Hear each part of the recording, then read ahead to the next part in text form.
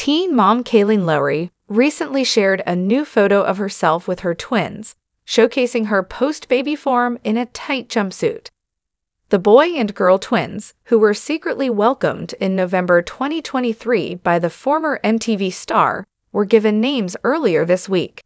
In a recent Instagram story post, Kailyn, 31, showed off her toned body in tan sweatpants and a matching hoodie on a Saturday morning. She took a photo in front of the mirror in her $750,000 Delaware estate, accessorizing with sneakers and a low ponytail for her long blonde hair. In her caption, the former Teen Mom 2 star expressed her love for the Amazon set and included a link to buy it. Just a few hours prior, Kailyn had shared on Instagram the intriguing names of her newborn twins, Valley and Verse. After disclosing the horrific delivery story of her twins on her podcast, Barely Famous, last month, the former TV star just recently began talking about life with 7 kids. Although Kailyn had disclosed very little about her pregnancy or the date of the twins' birth, the U.S. Sun revealed exclusively that she gave birth in November. The young mother posted a video of herself with her infants on Friday. The babies' names were inscribed in white calligraphy on pink and blue blankets. It also featured pictures of Kailyn's 1-year-old son Rio and her 25-year-old boyfriend, Elijah Scott, who is the father of her twins. The twins' names will be revealed, she hinted during the video. She also displayed a gray blanket that was embroidered with all of her children's names, with the word Mama in the center. Finished, entire, Kailyn wrote as the post's caption, "Everyone's here." The former reality star also has a son, 14-year-old Isaac, with her ex-husband Joe Rivera, a son, 10-year-old Lincoln, with her ex-husband Javi Marroquin, and 2 sons, Lux, 6, and Creed, 3, with her ex-partner Chris Lopez.